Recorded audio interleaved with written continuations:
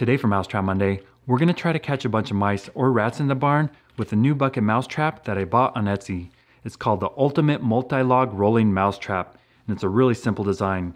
It's a metal rod with 5 wooden spools in the middle. Each one spins independently, so we're going to test and see how good rodents can balance. We'll put some bait in the middle. They'll have to walk across. This one could spin this way, the next one the other way. There's some nuts you unscrew on the end. Let's take these off, hook it up to the bucket, and see how it works. I have our clear 5-gallon bucket with holes on either side. We'll hook up our trap, screw it down, righty-tighty, lefty-loosey. Now some of these spin really freely. You can adjust the sensitivity by tightening down the nuts on the end. We want to find a good balance where the mouse will crawl out and then spin. Now I just put a little bait on the middle. This is the peanut butter.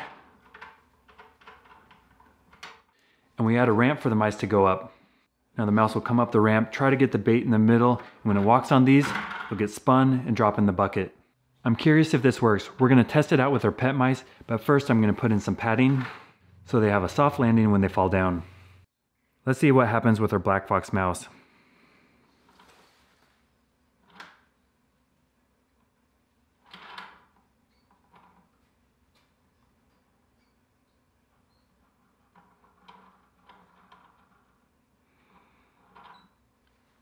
Our mouse was able to hold on for a little while, but it did drop in the bucket.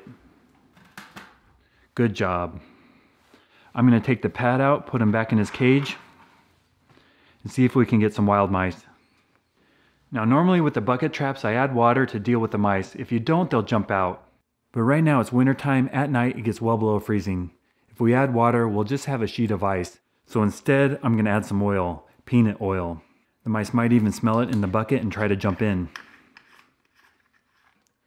It's kind of weird, when I bought the peanut oil it was clear, but at colder temperatures it turns cloudy. This should be very slippery.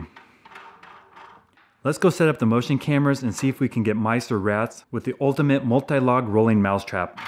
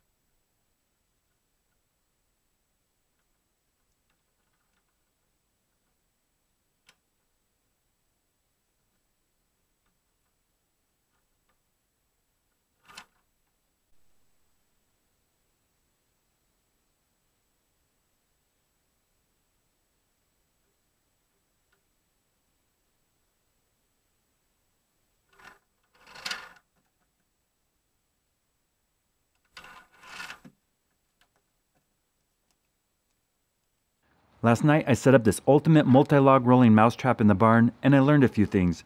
The first thing I learned is this trap does not work with rats. The rats will come in, try to get the peanut butter in the middle, but they hang on with their feet, their tail, they don't lose their balance. A rat came all night long, got quite a bit of peanut butter, but did not get caught. Now another thing I learned is this trap works really well with mice. We got every mouse that came. All 3 are down there. They try to cross, get in the middle, lose their balance, and end up in the bottom of the bucket. Now usually I add water in the bucket to control the mice. This time I tried oil, just a tiny bit in the bottom, but it still worked as a lethal trap. I don't want our peanut oil covered mice to go to waste. We're going to feed them to wild animals. Let's go set up the motion cameras and see what enjoys the greasy meal.